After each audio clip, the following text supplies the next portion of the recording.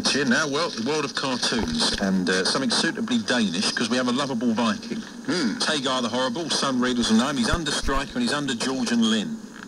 Well, that's normally George who's under. Anyway, let's move on. And, well, Paul's more fruity in this latest. Occasionally, Pete Nash, who creates Striker, gets clog about sort of pushing the envelope a bit with Striker. But the stuff that George and Lynn get away with is quite staggering. I've always liked Lynn. She's never aged over the years. No, she hasn't. She's worn right about the old Botox. You're right about Striker. Blimey, get off that roof. Move on, mate. Move on. I think they're going to get off the roof now. I think he was listening. He's cut another 3 weeks of this out. You know, during the World Cup, he's gone on holiday. He just said, just leave him on the roof for a week. No, because it says in the last panel, it says we might have to escape across the roof. Oh, get off the roof. Get off it. Anyway, let's return now. That's right. Let's return to what? Hagar the Horrible. That was Mark Nicholas there, with reference to England versus South Africa from 3 years ago for no reason whatsoever. And the man that kind of took over from his dad, who originally created it, Chris Browne, joins us now. Hi, Chris. Hi. How are you doing? Yeah, we're good, thanks. Now, is this Paul or Andy? This is Paul currently, but Andy will kind of chip in at some point. You may hear another voice, but he doesn't matter. Okay. Is that Disco John? Is Disco John there? No, Disco Johnathan Beales. Johnathan Beales. He's Disco John's son, although they don't realise it yet. Really? We're going to bring them together one day. We'll put the dates together. Goodness gracious. Is this the clone?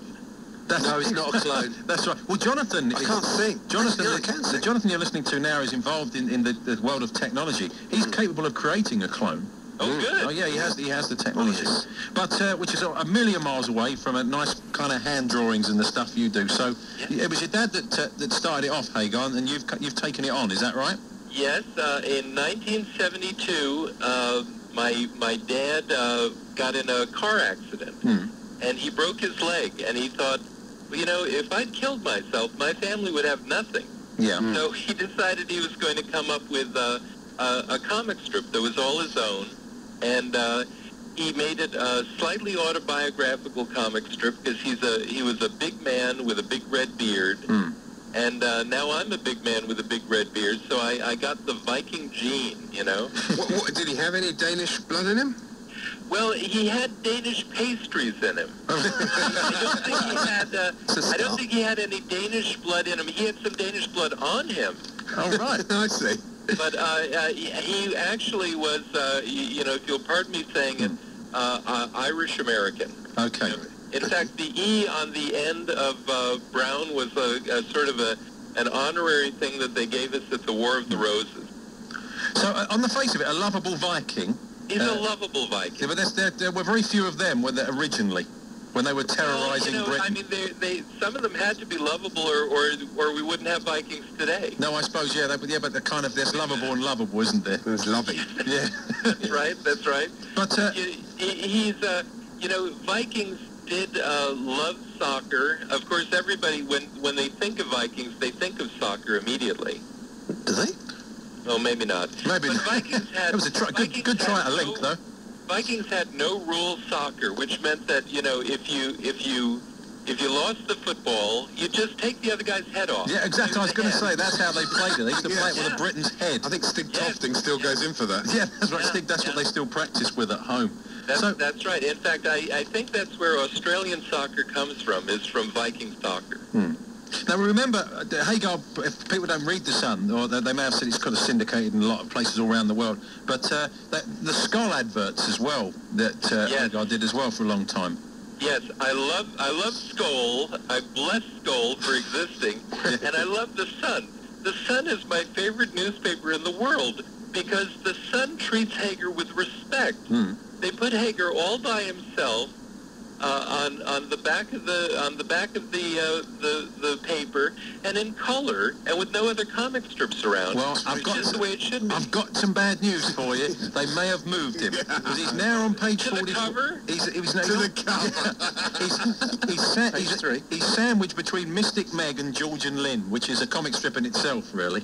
But okay, well, I suppose that's okay. But he's still in colour. He's still in colour. He's still very much in colour. Oh, I love that. So, are you a soccer fan, Chris? Are you aware that the US team are doing well? Well, you know, I think if we could only get Tiger Woods on the team, we'd be all set. But, you know, I hear that we're going to play Mexico. That's right. I can't wait, because I can't wait to see the U.S. team kicking into their goal, because they've been sneaking past us for years and years over here. Well, And over it's the about border. time. Exactly. That's right. I hear it's going to be double elimination. Well, Sounds like something a doctor would have you do. well, I think basically it's win or bust now. They've been playing. They've done very well though, the US team, and it was made the cover of Yeah, Sports they've Illustrated. done very well. They got thrashed by the worst team in the tournament. They still made the second round. Well, then I'm very proud. Well, look, Chris, it's been good to speak to you. It's great to speak to you, and can I say one last thing? Yeah, sure.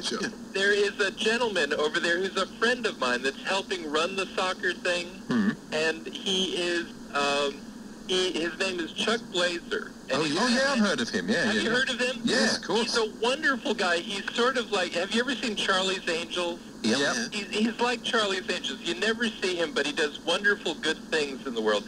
And I would like everybody in the world and everybody in the sound of my voice who meets Chuck Blazer during these tournaments to go up to him and say, Hagar the Horrible said I should buy you a beer.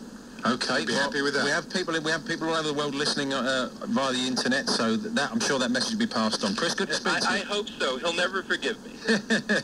You take care. Thank you, and give my love to Disco John. All right, I Will will do. do Thanks, when he's Chris. coming over. He's so pleased with that old Disco Johnny. He's converted to Hagar the Horrible. Never has a man been more appropriately named as a FIFA official than Chuck Blazer. It's a great What name. a name for a FIFA right. official. I wonder if that's what he does when he gets angry. Yeah.